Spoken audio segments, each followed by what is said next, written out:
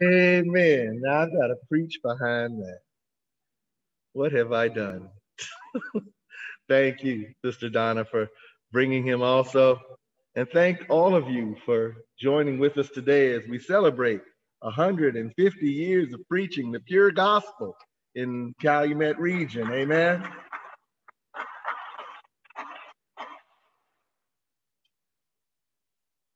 I want to talk today about focus. Focus. I think it's appropriate that we look at that because there is so much going on today that it's so easy to lose sight of our focus. You know, St. John of the Cross, a 16th century Spanish priest, once said, "What good will it do you if you give God one thing when he asks something else? Consider what God wills and do it, for so will you satisfy your heart better than by doing that which you are inclined yourself." Don't worry, I've got more gems where that came from. But first, let's bow our heads and pray. Lord God, bless your word wherever it is proclaimed. Make it a word of power and peace to convert those not yet your own and to confirm those who have come to saving faith. May your word pass from the ear to the heart, from the heart to the lip, and from the lip to the life, so that, as you have promised, your word may achieve the purpose for which you send it. Through Jesus Christ our Lord. Amen. Matthew chapters 21 and 22 mark the beginning of Passion Week. It's the time when Jesus and his human adversaries are most fiercely engaged, where the hidden motives are exposed, and where Jesus' mission is made plain. He is not just a teacher, a miracle worker, or an exorcist, not even simply a prophet. No. Jesus reveals by his words and deeds that he is truly the promised Messiah, the Son of David and King of Israel.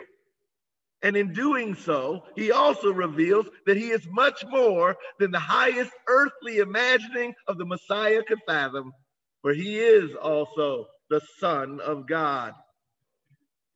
Now, in response, the Pharisees and Sadducees seek to entangle him in his words in order to expose his ignorance of God's word and thus the falsity of his claim.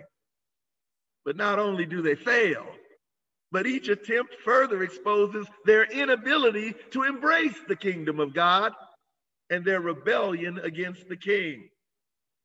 Whatever they might think of their own motives, we see that they are motivated by their enmity against God.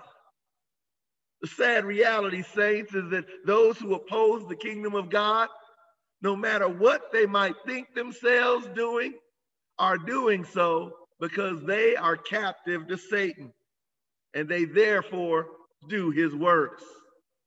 It does not matter that they even try to use scripture to justify their efforts to bend God's word to their own selfish aims. Jesus defines the kingdom of God. He defines what constitutes citizenship in the kingdom.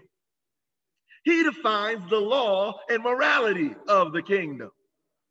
He determines the means of access into the kingdom. And he reveals how the kingdom functions and the purpose for which God established it.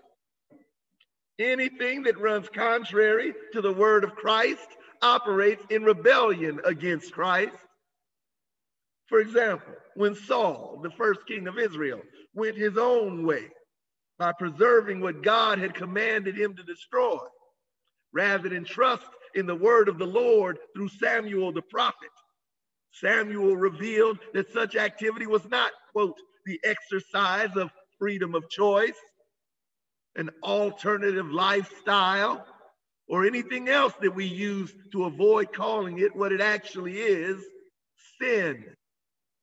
In 1 Samuel chapter 15, beginning in verse 22, and Samuel said, Has the Lord as great delight in burnt offerings and sacrifices as in obeying the voice of the Lord? Behold, to obey is better than sacrifice, and to listen than the fat of rams. For rebellion is as the sin of divination, and presumption is as the iniquity and idolatry. Because you have rejected the word of the Lord, he has also rejected you from being king. Now think about that. Because you have rejected the word of the Lord, he has rejected you. See, we're inclined to think of the word of the Lord as that which we read, that which we hear. But above that stands him who is called the Word which was in the beginning, the Word through which all things were made, and apart from whom nothing was made that was made. The Word that took flesh and dwelt among us, and we beheld his glory. The Word that took our sins and carried them on the tree, becoming a curse for you and me. Praise God. Someone asked me the other day, well, aren't we saying when we say that Jesus became the sinner? And yes, I know that there are some great theologians who express that thought. That's why we pastors in the Lutheran Church take a vow to our confessions not to Luther. I said it. Like I said, I'm not trying to become synodical president. But the Bible says that Jesus took our sin.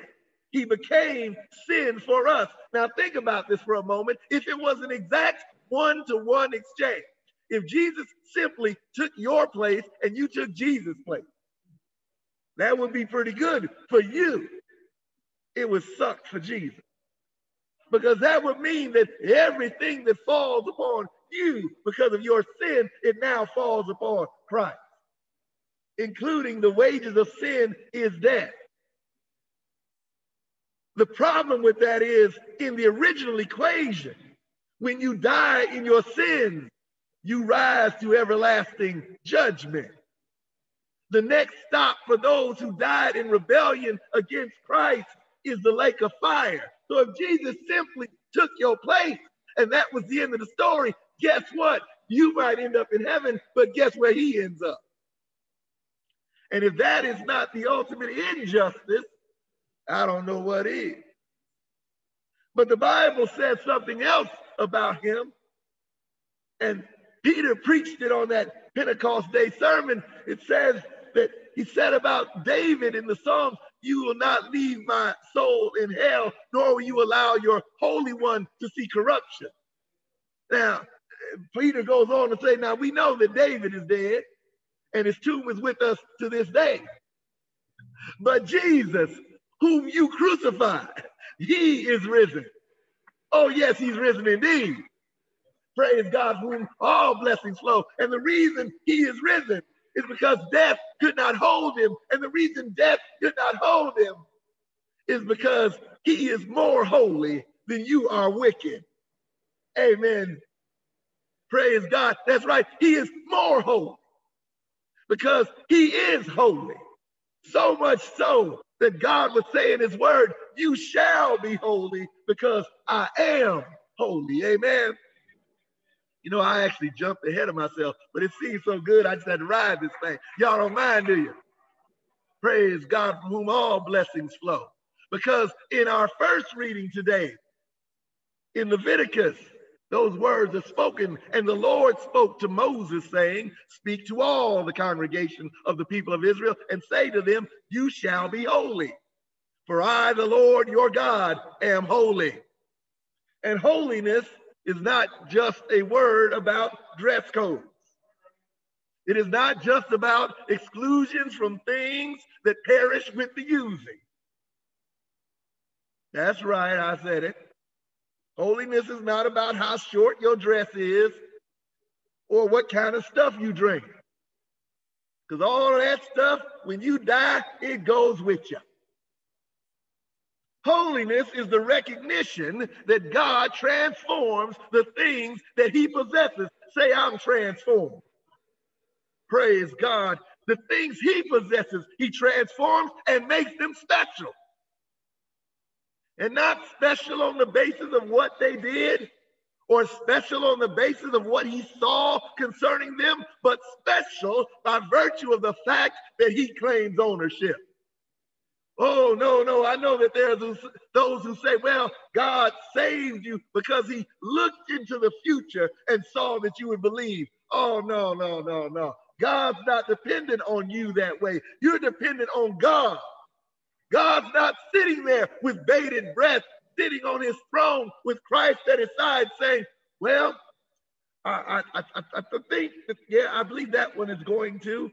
And I think that one is going to. Nor is he sitting there like a dealer at a Las Vegas table dealing out cards, and whatever card you get, that's what you are. In fact, the Bible doesn't tell us how God does it. Doesn't tell us why he does it, other than to say he did it because he loved you. And because he loved you, he does not desire any man to perish. Because he loved you, he sent his son, for God so loved the world. Not just the smart ones, not just the theologically inclined ones, but the world, that he sent his son. God so loved you that he made it simple. He didn't ask you to be able to pass an exam. He did not ask you to show him that you deserved it. He simply said, repent and believe the gospel. Oh, I love God's word. You know, there's nothing that belongs to him is common. Nothing. Because he is not common. When God says, you shall be holy, he's saying that you shall no longer see yourselves as common. Say that to yourself. I'm not common. And I'm not talking about the singer. Oh, you're not him either. But I mean, you're not ordinary. You're not something that can be thrown out with the trash and replaced at a whim. You're not just a number or another brick in the wall. You're special because God owns you.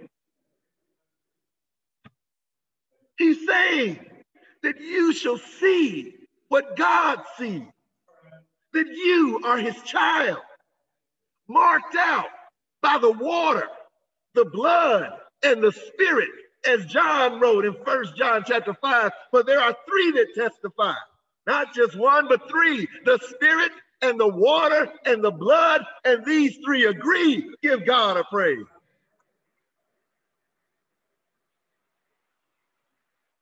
Now, in our second reading, Paul shows his understanding of the purpose of ministry.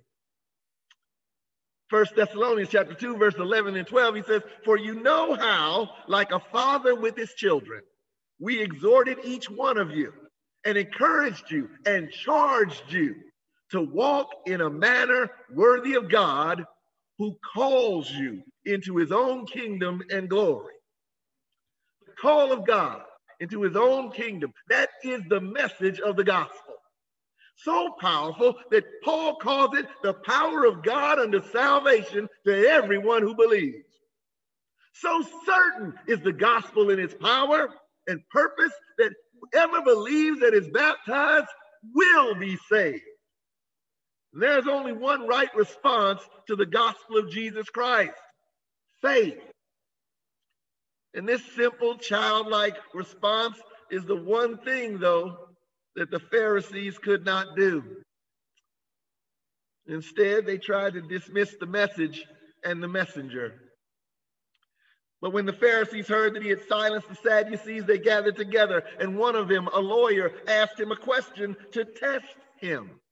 Teacher, what is the great commandment in the law? And he said to him, you shall love the Lord your God with all your heart and all your soul and with all your mind. This is the great and first commandment, and a second is like it. You shall love your neighbor as yourself. On these two commandments depend all the law and the prophets. Notice Jesus does not dismiss or diminish the will of God. You all know that the law of God expresses his will, amen? It tells you what God wants concerning you. Jesus doesn't tell us that God's word no longer has God's attention. In fact, he is still watching over his word to perform it. Jesus doesn't say to us that God has conceded to Satan that we will not be holy, that we will not be conformed to his image, that he must accept rebellion and sin as the price of having us in his family. Jesus don't say none of that. People say that. When people say, oh, he knows my heart, that's what they're saying. When people say, who are you to judge me, when you simply tell them what the Lord says in his word, that's what they're saying to you. But Jesus don't say that. In fact, Jesus goes further than that. In his response to the Pharisee lawyer, Jesus lays the foundation for our trust in him as our Savior and our Lord. Jesus asked him a question. What do you think about the Christ? Whose son is he? Oh, the son of David. They didn't have a problem with saying that. And then he said to him, well, then how is it that David in the spirit calls him Lord? Saying, the Lord said to my Lord, sit at my right hand until I make your enemies your footstool, till I put your enemies under your feet. The text that he quotes is from Psalm 110. And the thing is, scholars tell us that there was no Jewish commentary either at that time or for 100 years afterward that made mention of Psalm 110 as being messianic. Jesus was the first person, apparently, who ever attached that significance to those words. And he wasn't lying. Because not only is Jesus David's son, he is the Son of God. He is not simply a glorious relic of an ancient past with no relevance to today. But as it is written in Hebrews 13:8, Jesus Christ is the same yesterday, today, and forever. Amen. The word that the Father gave to his Son, that he would put his enemies under his feet, was as certain as the word that brought light out of darkness and created the heavens and earth out of nothing. As certain as you are of the earth's existence this moment, as you sit in those pews, as you sit in your chair at home, or wherever you are, that's how certain you can be of Christ's death and resurrection for you, and of the Spirit's indwelling and sanctification of you to the praise of his glorious grace, as Paul wrote in Philippians 1, and I am sure of this, that he who began a good work in you will bring it to completion at the day of Jesus Christ. Praise God. Then he further said in the second chapter, therefore, my beloved, as you have always obeyed, so now, not only as in my presence, but much more in my absence, work out your own salvation with fear and trembling, for it is God who works in you, both to will and to work for his good pleasure. Amen. Oh, God, so rich in mercy, he didn't just give you his commandments that you might know what he wants, but he looked beyond your faults, saw your needs, and supplied them, giving you the Holy Spirit to preserve you, to strengthen you, to enable you, even as you walk in the path of good works that God has prepared beforehand for you. You know, that's why you can't really judge another person's walk in the sense of comparing it to your walk. Because the path that God has laid for you is your path. The path that God has laid for your neighbor is their path. But those two paths work together for good when they are God's path. Amen. See, when we're walking on God's path, each of us fulfilling our vocation, we are working towards that common good. We are working towards that day when Christ returns with all power in his hand, with all authority on heaven and earth, and he begins to say, well done, good and faithful. Some of us are teachers. Some of us are entrepreneurs. Some of us are public servants. Some of us are homemakers. Some of us might be ditch diggers, and some of us might be CEOs. But when we're doing what God has given us to do, we're all working towards that unity in the Spirit in Christ. And that's the goal of God. That's the purpose of God. Saved us, not simply so that we can avoid hell, but saved us into an everlasting kingdom that we might experience the love that he has for us and share that love with one another. That I could serve you for Christ's sake, and you can serve me in Jesus' name. That we can walk together, break bread together, drink wine together, worship the Lord together in spirit and in truth. Oh, praise God. Yes, we do celebrate so many things today. We celebrate 150 years of ministry together. We celebrate the day when the light of the gospel was once again bursting forth from the darkness of human tradition. We celebrate the Lord's day today, for this is the day the Lord has made. So let the peace of God today, that passes all understanding, today guard your hearts and minds through Christ Jesus our Lord. Amen. Amen.